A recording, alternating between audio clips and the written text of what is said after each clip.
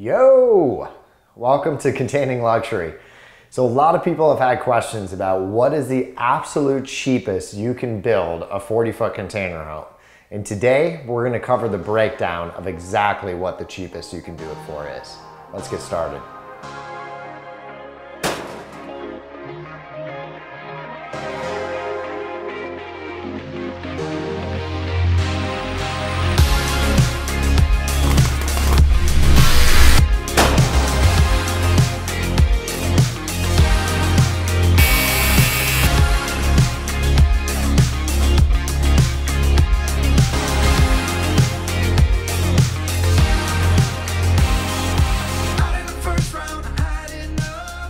I'm a licensed general contractor, so I write construction estimates every day, all the time, for all different types of projects. And one thing I wanted to be able to share with everybody is what is the absolute cheapest that we could get this project done for.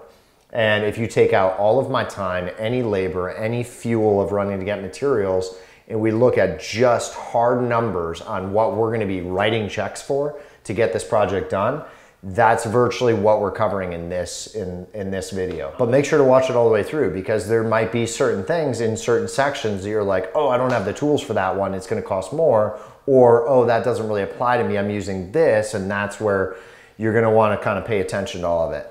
But let's get into the numbers. Okay, so first, the very first section we're covering here is that we use a used shipping container. So that number right there is your ground number you're working off of. And we were able to acquire this container for around $2,500. In our case, that covered shipping because we knew a guy that could get it over here. In your case, if you use a new container, check out other videos because that price can vary different as well. So we have another video that breaks down what type of container to use and the cost of those. But in our case, my watch would stop dinging. In our case, we use a used container. It costs us around $2,500. Section number 2 is windows, because that's virtually the very first thing you're going to be doing is cutting out all your windows to get some circulation of airflow through here, because you will die of heat stroke if you live in the southern states, or even in the northern in the summer. So with the window cutouts, we just gave you a ballpark number on what you're looking at with doing the cutout and installing the window, including the window. Now in ours, we used impact windows. If you're not in a southern area where you have the risk of tornadoes or hurricanes, then you might not be using impact windows. So you might have a cheaper cost on windows.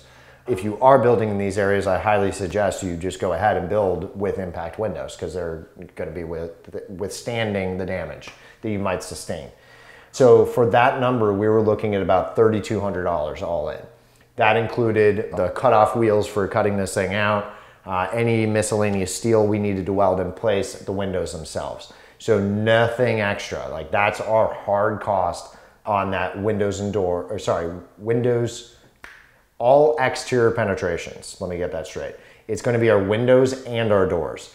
In our case, we have a sliding door on the end, and we have one impact rated just front entry door. And then we have 1, 2, 3, 4, 5 windows on our build. So that's one of those sections where it's important to pay attention here, because you might only have 3 windows, you know, or you might not have anything on the end. So your cost difference.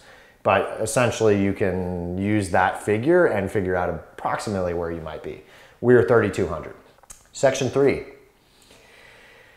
That is going to be our insulation. So one thing to also note before we get too far into this, I'm trying to go in order of which you're going to be doing this. So you can kind of use that as a guide as well. So first thing, bought our container. Second thing, windows and door penetrations on the exterior. Third thing, we're now into our insulation.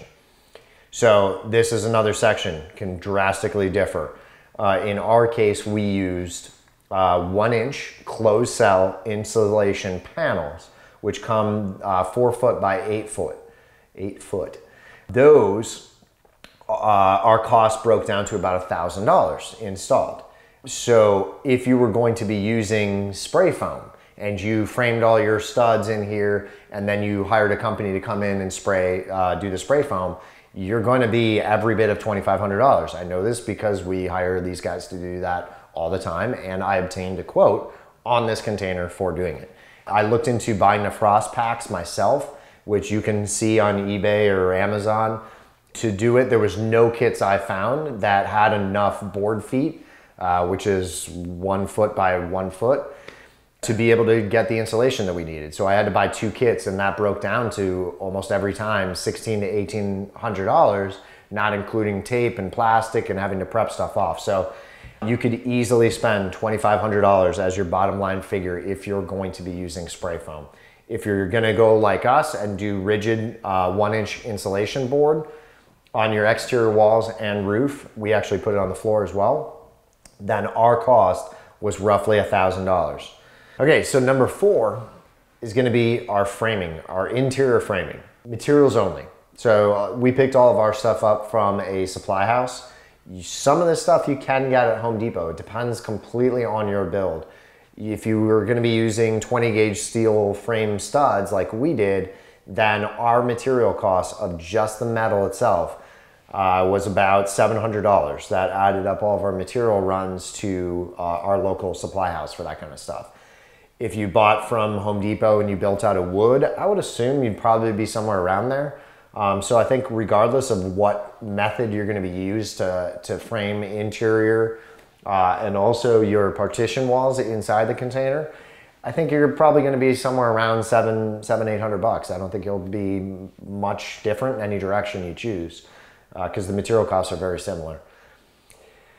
That's a pretty simple section. So number 5, again, is a major variation section. If you added up all the materials that we spent in just electrical, if you're going to be hiring an electrician to do this, this section could cost you an easy extra couple $1,000s. But if we look at only the material cost of what I personally spent from supply houses picking up what we needed for this, we were about $1,500. That included our 50 amp RV plug that we needed, the big 50 amp RV extension cord that plugs in, our breaker box, all of our breakers inside the panel, and all of our GFI circuits, wiring, outlet boxes, clips, all these different things. People think, like, oh, it's not that much. And it's like, add everything up when you get to it. And it's a lot more than you expect. And that's also a very important section. You want to make sure you're building this thing safe and to code, whichever municipality you're dealing with. So that was our electrical, was about $1,500, but again, it can be completely different for you. Number 6 is going to be our plumbing section. Again, materials only, doing it yourself. This is assuming you're a skilled plumber. So materials were about $1,800. Again, that figure sounds pretty big, but then when you think about, we have stainless steel drop-in sink, we have a nice faucet, we have a bathroom vanity which has sink, faucet, drain basket, we have a little water heater that we've hidden underneath here. You have your shower valve, your toilet water lines, shutoffs. So all those things, you start tallying that up, we ended at about $1,800. Again, no labor. So take that into consideration. If you're hiring a plumber, jack that number up considerably. Labor is going to be your most expensive thing in this. So number 7 is going to be drywall. We use drywall. You could be using shiplap. If you were using shiplap, your costs are going to be way higher than our drywall costs. Unless you're using some reclaimed lumber and you took all your time and got that stuff, we don't know. But if you're buying it, shiplap is not cheap. So it's a major cost. A lot of people, I look at some of these tiny homes and they spent $70,000 on their tiny home. So this is the absolute cheapest you could get this project done for. And we're only covering the cheapest you could build one. So we're using all of the materials that are going to work for building the lowest cost. So for us, the lowest cost, because we don't have access to free materials, was drywall. So drywall for us, if we broke it down just a cost per board with fiber tape and compound and sanding sponges, we're about $720. So that's wall board insulation. Now again, can drastically change depending on your situation. Might go up, might go down. But factor that in for your cost. Flooring. We used a vinyl floor. It's a really cost-effective, quick install product. So I'm not quite sure that anyone's gonna find anything cheaper or less expensive than what we put in. So in our case, with the vinyl floor, with the underlayment that's required for it, we came in at $750. And again, that doesn't cover material transport, going to pick out all this stuff. There's a lot of time and fuel put into that, but hard money cost $750. If we go into next is going to be HVAC, which is all of our heating and cooling. Now we chose a mini split system, which was a high-end, really energy efficient system, and we only put one down in the end with a creative design that allowed the airflow to get down into this area. You might find that because of the way you built your walls, that you need 2 mini split systems. So you'd have to double this. But for us, for just the cost of the unit, now this is again, assuming you're an HVAC installer and you can install this thing yourself, and mini splits are not that complicated, but we use professionals for all of ours. So the material cost alone on our heating and cooling system was about $900. Again, can obviously go up from there. If you did pay a professional, I'll tell you right out, I paid $2,300 for that AC unit.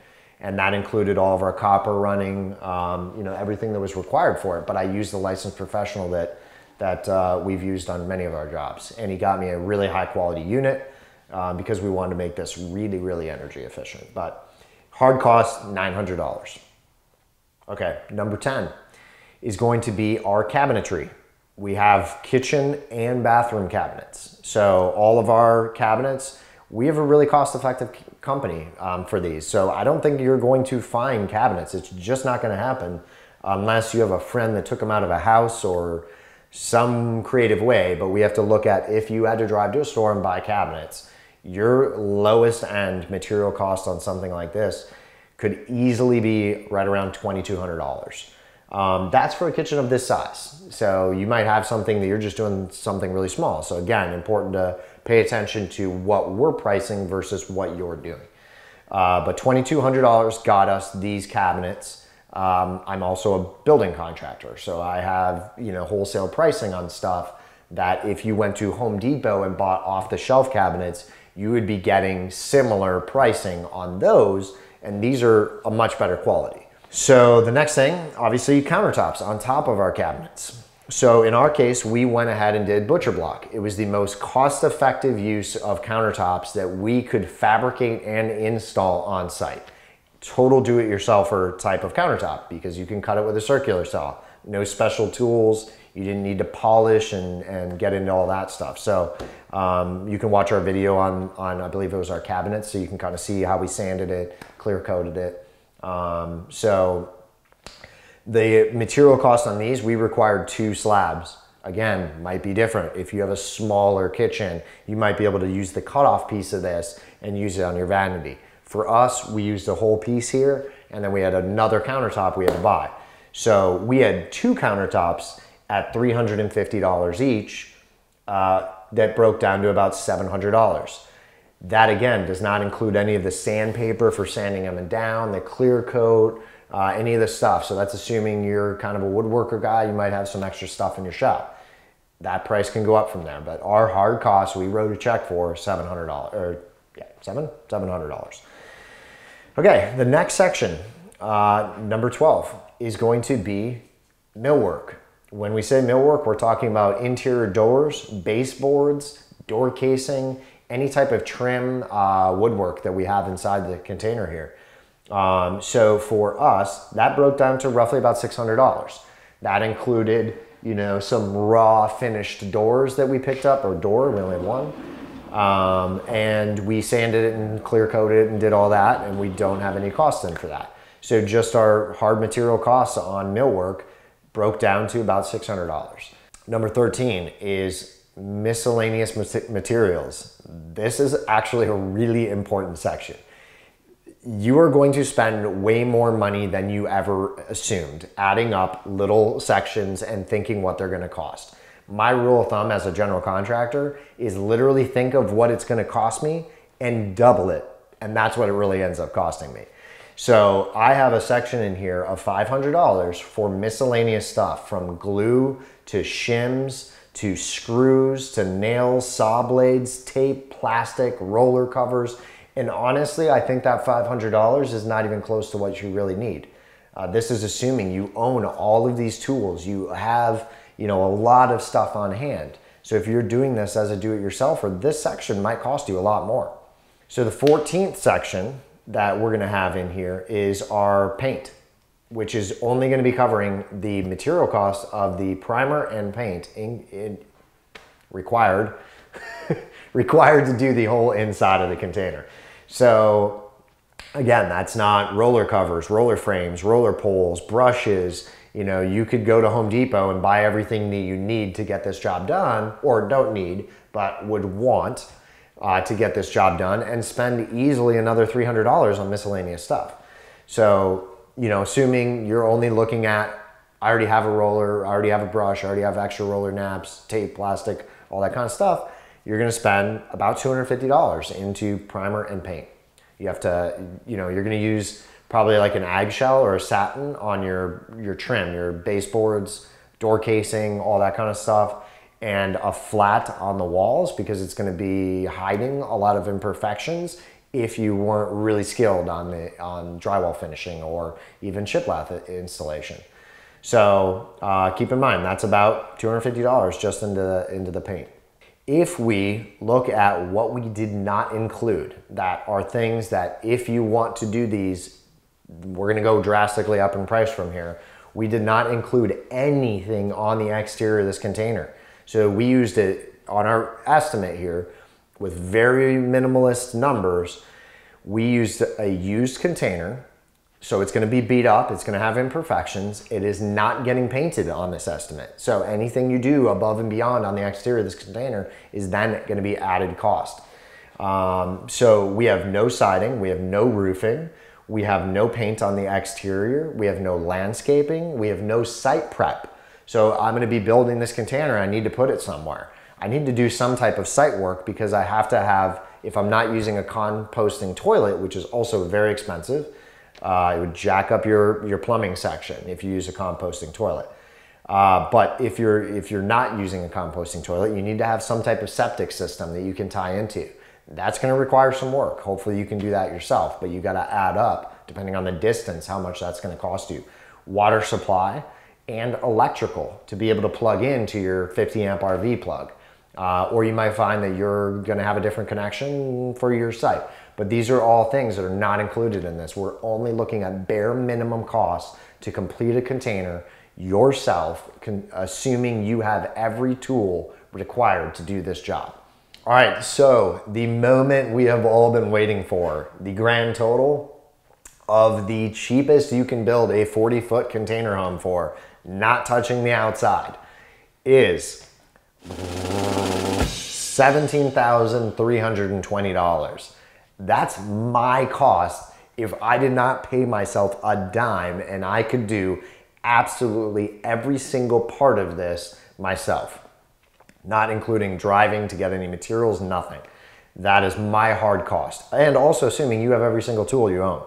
So for anyone out there that is thinking that they're going to hire somebody to build them a quality shipping container home for under $20,000, I would not hire that person. There is absolutely no way as a contractor that I would ever build this thing. The amount of time that goes into it. And we're gonna release another video as well, going over how much time actually goes into this if you were looking to build it yourself.